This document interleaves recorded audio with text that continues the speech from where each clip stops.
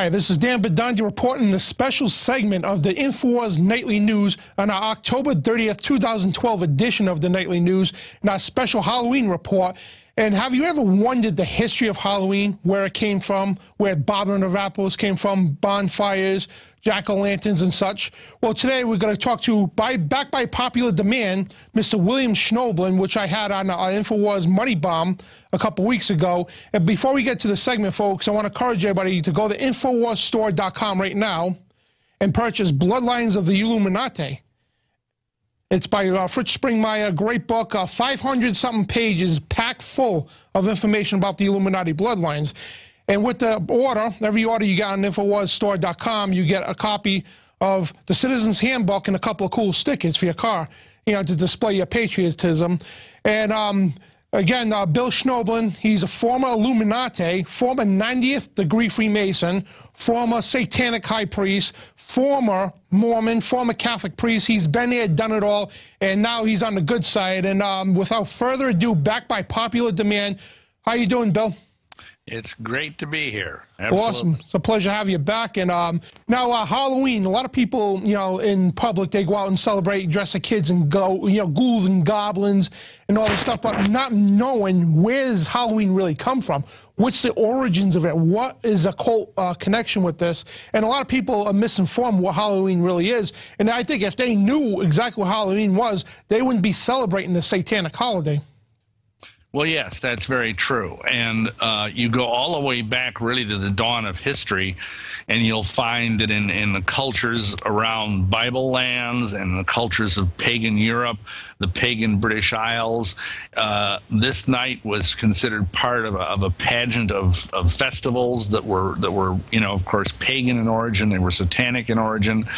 They were basically, you know, ways of celebrating the change of seasons. And of course, in the Northern Hemisphere, this is when the nights started getting longer and the weather started getting colder. And it was believed that on this night, or Halloween night, that the god of the dead was going to die and then be reborn later. And of course, he was reborn on the next feast, which would have been Yule, which is December 23rd, 24th, somewhere in there. And so this time that he was dying was a time of great fear in these people, and so the way they dealt with that is by human sacrifice. They felt that if they could shed enough blood, especially the blood of children, that they could somehow let this passing of their god be a propitious one. You know, and of course, this is all really evil, but we see it even in the Bible, the idea of Molech, the idea of Chemosh, the god of the Moabites. All these different cultures all celebrated this festival by child sacrifice, by throwing babies into a flaming idol or something equally awful. And this is the origins of Halloween. And the problem is that even to this day, it is still a high satanic holiday. It's still a high witch holiday.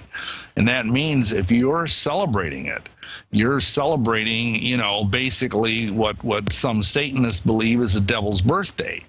Now, I don't know about you, but I don't want to do anything to celebrate about the devil. Exactly. And the real name, I think, was called Samhain. Is that the correct pronunciation?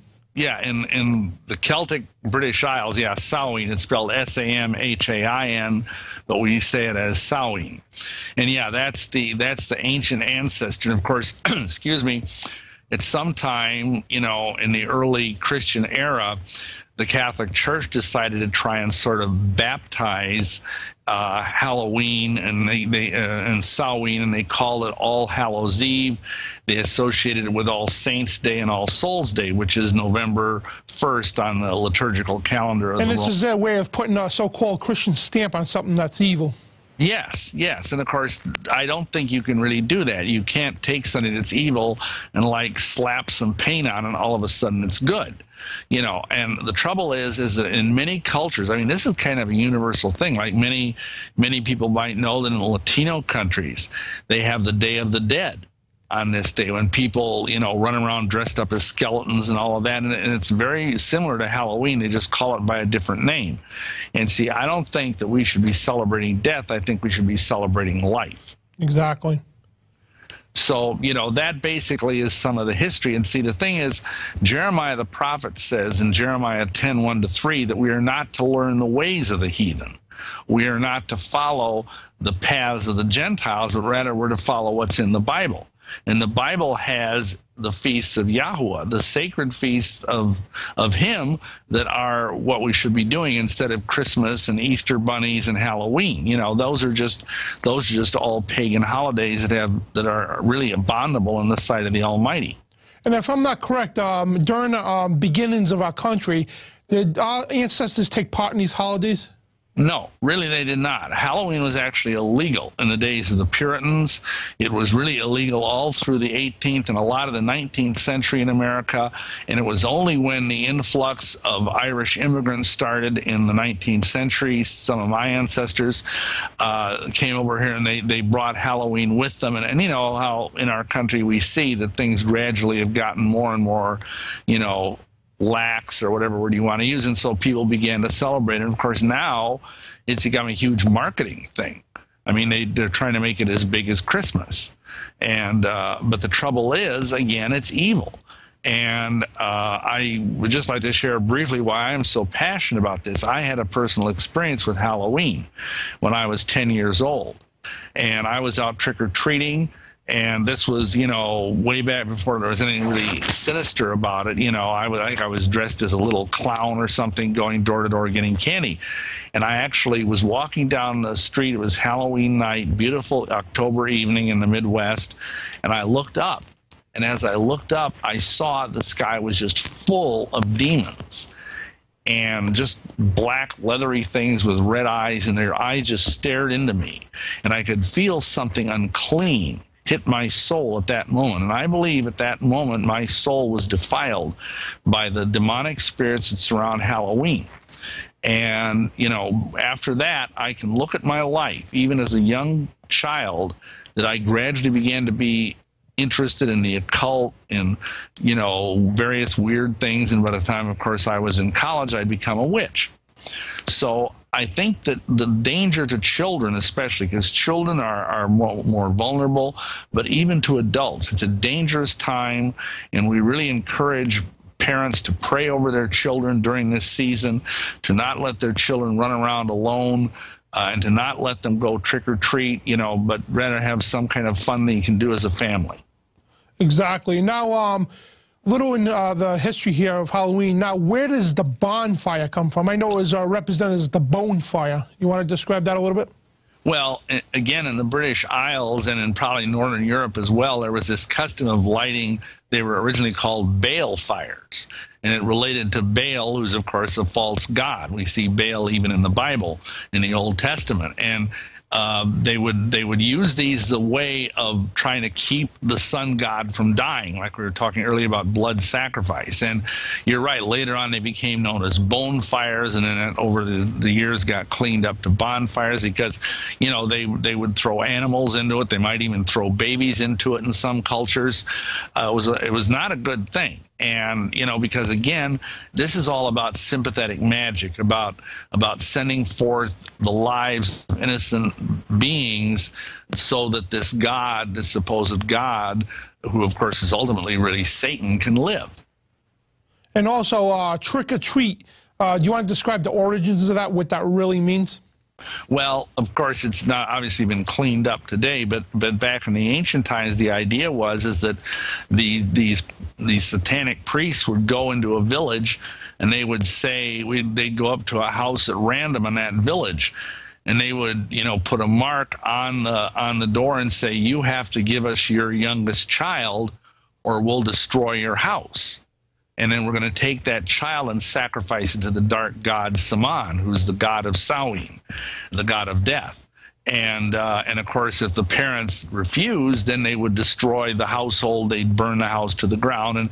And today, of course, it's more benign, and the kids go and say, "Give us candy, or we'll soap your windows, or TP your trees," or something like that. But, you know, it's not a good thing. And again, you're playing around with diabolical things, and you're playing around with things that are rooted in human sacrifice, animal sacrifice, and child sacrifice. And the pumpkins now, I know that it wasn't originally pumpkins, it was yams you said, but you want to explain the jack-o'-lantern, how they basically took human flesh as wax and filled it? Yeah, they actually would take, you know, some of the remains of these poor unfortunate children, and they would make candles out of them, and they'd put these inside of either skulls or inside of large gourds or something of that nature. And they would believe that if they pointed this grinning face outward, it would be a sign to the demons to leave this house alone. So it was kind of like a talisman to ward off evil.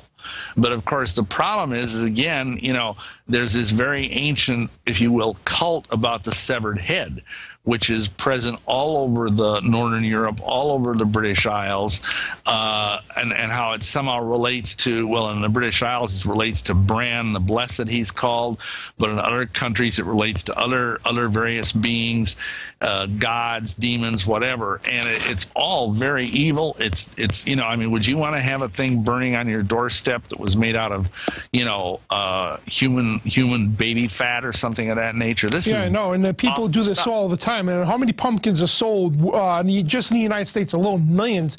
And also, when they gave them the pumpkin, is that when they, just like you went to a household, they offered the sacrifice, is that when they put the pumpkin at your door? Yeah, well, that was a sign that that house was okay then, that it had been, they'd offered up their tithe to hell, so to speak, in the form of their firstborn child. Or their youngest child, I'm sorry. And so that's kind of, you know, the meaning of that. And now, of course, we just see it as a sign of you know, oh, this house is going along with the Halloween thing. You know, it actually has a much more sinister origin. And see, what people need to understand is that these symbols have a power all their own. I mean, you might say, well, it's just a pumpkin, for heaven's sakes. Well, yeah, it is just a pumpkin. But you see, in magic, in black magic, in the occult, there's this idea of thought forms and egregores. That's the word that's used from Greek.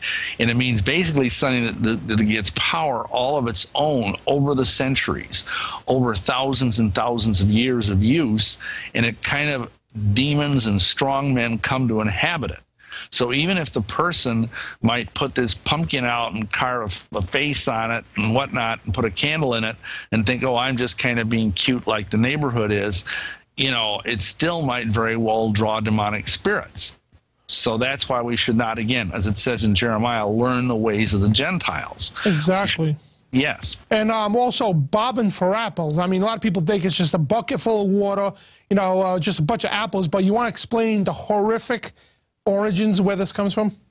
Well, the idea of it is that originally they would actually take, you know, some of the leftover remains of the skulls of these children and use them as something to pull out of the water as kind of a macabre game.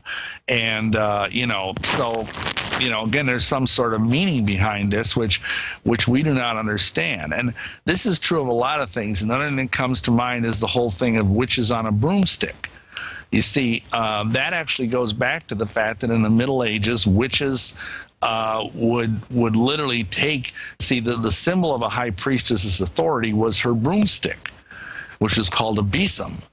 And she would, on certain nights of the year, when they were like planting crops or whatever, they would go out and they would jump around the field after they planted the crop on these broomsticks. And they believed that the higher they jumped, that's how high the crops were. So again, we're talking about sympathetic magic, what's called folk magic. And it was believed that as they did this, that it would make the ground more fertile and whatnot. And of course, some people that weren't witches were probably spying to see, ooh, what are these witches doing? And they saw them, you know, jumping around this field. And, oh, they're going to take off and they're going to fly. You know, just like, you know, some birds take a while to get off the ground. Well, there's another side to that too, and that is that witches would use what was called flying ointment on nights like Halloween. They would take this ointment, which is made out of various hallucinogenic drugs. They'd rub it on their bodies, all over their bodies, and the ointment was supposedly to protect them from evil, but what would happen instead is that it would give them a trip, so to speak, like we would take acid nowadays. Well, these were like primitive hallucinogens, like belladonna, like aconite and some other herbs that are hallucinogenic, but they're also poisonous. And so once again, we have this association of pharmakeia, of using drugs and the occult and witchcraft all over again. And that's why to have a cute little witch hanging from your porch or whatever, again, you're emulating things that are of the evil one. And also, most people think Halloween is just one day. You want to describe how it's actually 3 days? I think it's the 29th, 30th, and 31st? Well, it's what in the occult it's called an orb. And it does, you're right, it does start up like on the day or so before it, and then it goes one day after it.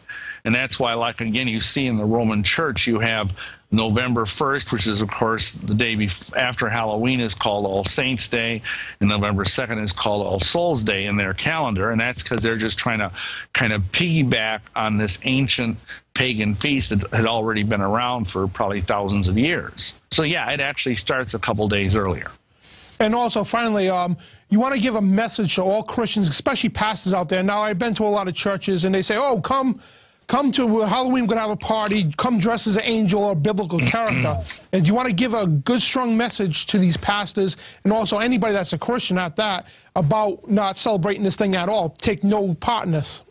Yeah, I would really strongly recommend that. I mean, you can do something on another night, but you don't want to really honor this night because it is the night when darkness, if I were a pastor, I would have people pray and fast on that night because believe me, the witches and the Satanists are praying and fasting before that to prepare to create all this cone of power, all this energy that's supposed to be raised on that night because they believe that this is the night that the doorways are open between the realms of the dead and the realms of the living, and that spirits walk the earth. And so, you know, you don't want that kind of energy going around in your community. And so if believers would take the time to pray and fast in and around Halloween for their children, for the protection of the children and the families and the churches and the community, that would be a much better way to use the time than to have a party where little kids get to dress up like angels. Absolutely. And when you explain how they're fasting and praying, you know, the Satanists, is that with the origins of Hell Night? Because I believe Hell Night's the night before. Is that correct? Yeah, I think in some cities they even have really bizarre things that are done on the night before, and it's called Hell Night. But you know, the point is, whatever the culture is, there's still these people that are very, very dedicated. They're like dark saints, if you will, and they will fast and pray to their gods for the destruction of the innocence of the youth, for the destruction of the morality of our young people. And we need to be just as diligent in getting on our knees and praying and fasting that our young people would stay pure, that our young people would not be defiled by the occult, and all these things. Big, big challenge for us, and we need to rise to the challenge. All right, great. And I'm going to shift gears a little bit here. I know you wanted to talk about Mitt Romney during our interview during the Money Bomb, but due to overwhelming phone calls, we had to take the calls and all that. But now, you want to describe what you were going to tell me about Mitt Romney is you do with the Mormonism and everything. And you, by all people, you used to be a ex-Mormon. So if you want to give a little description of what's going on with Mitt Romney. Well, the problem is, and I mean, I realize that either with Obama or with Mitt Romney, it's like, which devil do you choose? And the problem with Mitt Romney is he is a high priest in the Mormon church. He comes from a very old Mormon family, I think 5 generations of Mormons. And, you know, he's very much connected. He's been to the temple. He's gone through secret Luciferian ceremonies. And he's sworn blood oaths that in his mind would be more important than any oath he might take as president of the United States to defend the Constitution. And to see, the Mormon church has a weird eschatology, a weird view of the end times. They believe that one day, they call it one mighty and strong, quote unquote, will rise and will save the Constitution of the United States. And among Mormons for many years, back when I was a Mormon, which was in the early 80s, they were talking about this, that one day we will have a Mormon become president. This is what they were shooting for, even way back in the 70s and 80s. And when that happens, then we will make him the prophet, and he will become a benevolent dictator over America. and the Constitution will be done away with, and we'll bring in what's called the United Order.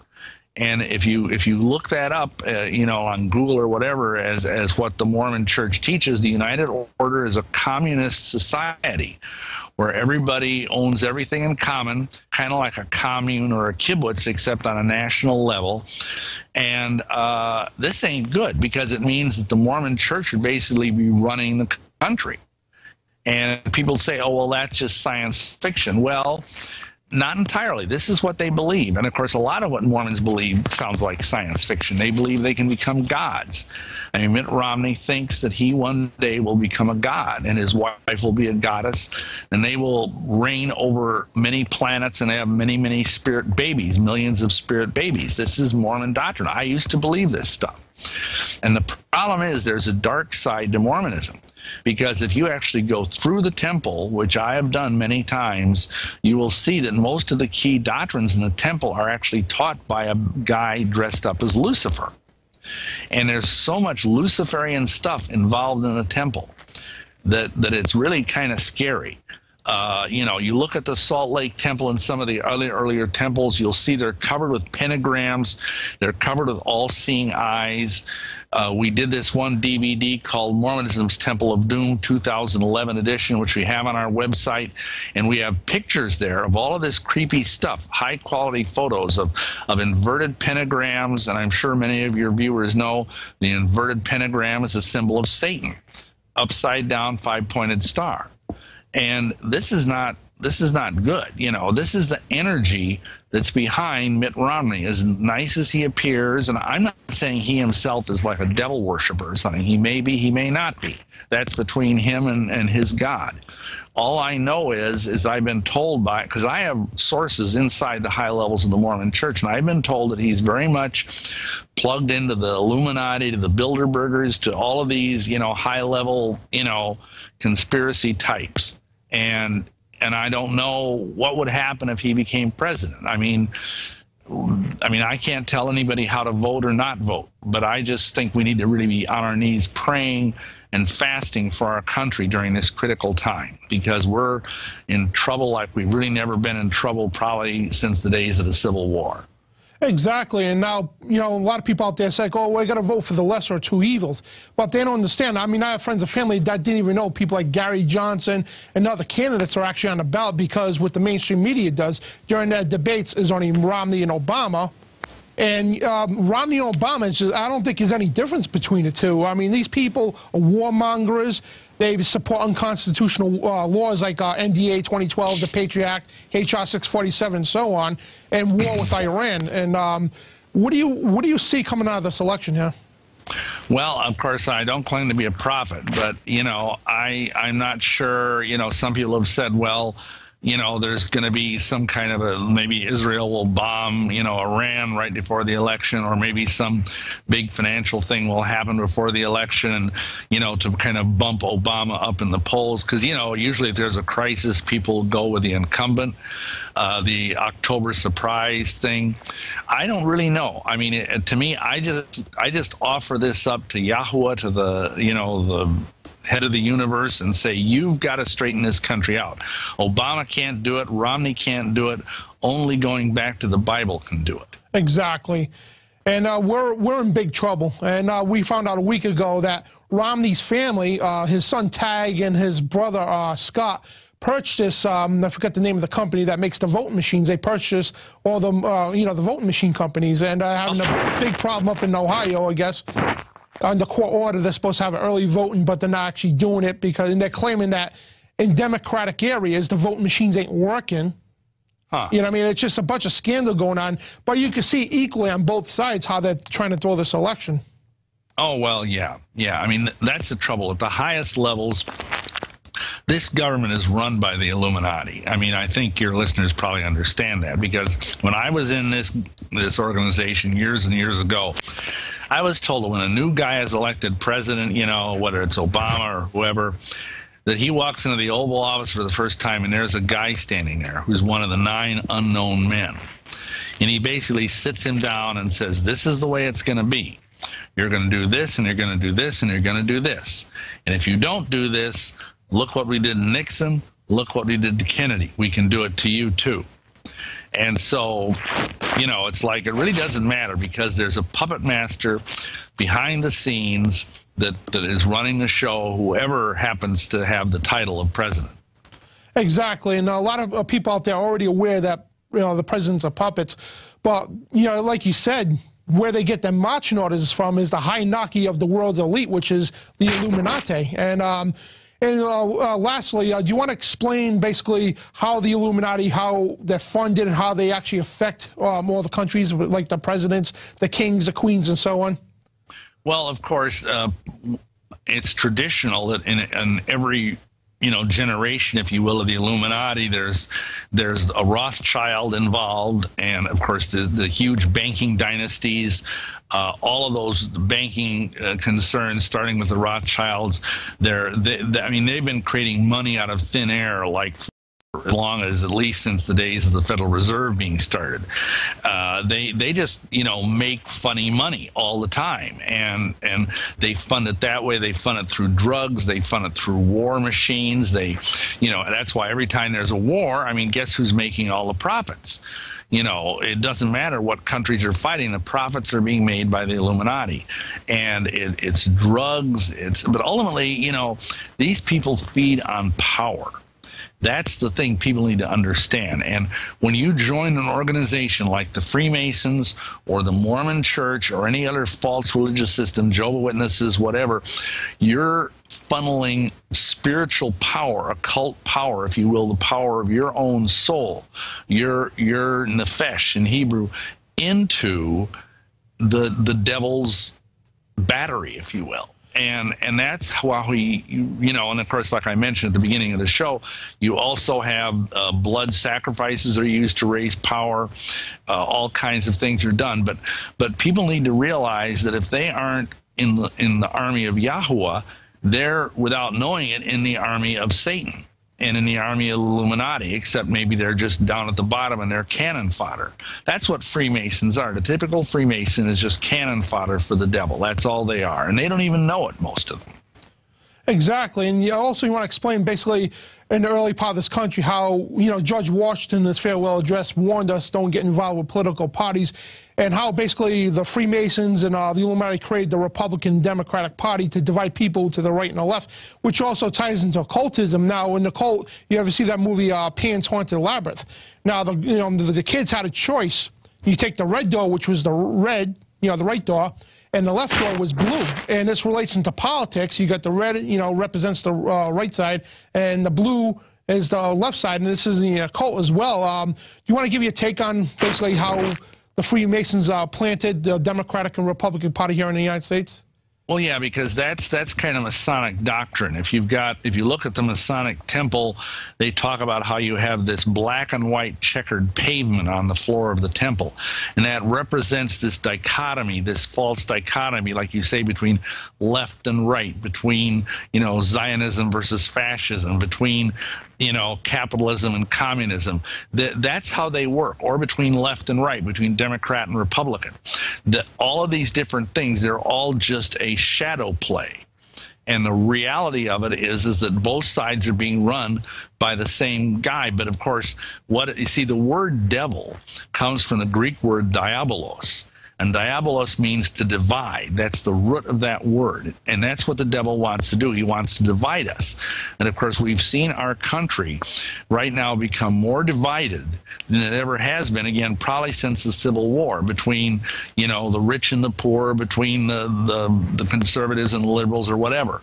And that's what the devil wants, because he knows, you know, the cliche, divided we fall, united we stand.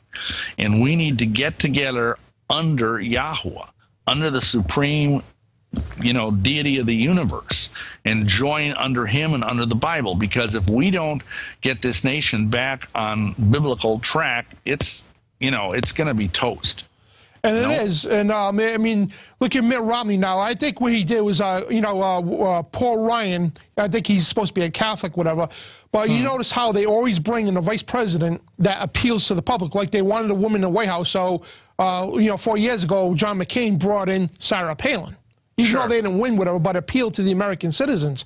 And he's doing the same thing because he knows, you know, the Christian movement's big and the truth movement's big. So he's hijacking this by bringing in a young Paul Ryan that claims to be of God and all that, just to, you know, go after the, you know, the true conservatives and say, hey, you need to vote for me because we're going to turn this country around.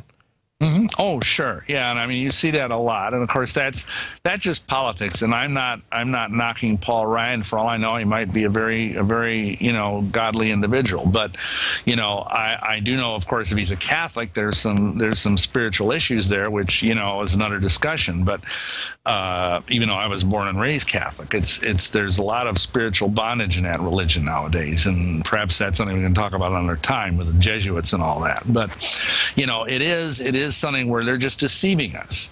They're giving us, you know, really false hope. And instead of putting our hope in the Democrats and Republicans, we should be putting our hope in Yah'Shua and in his gospel and in his truth. Exactly. And just say Paul Ryan was legit. He was constitutional, was a good guy, whatever. But people don't understand, you know, which they're trying to soak everybody's vote. But they don't understand. Paul Ryan has no say what goes on.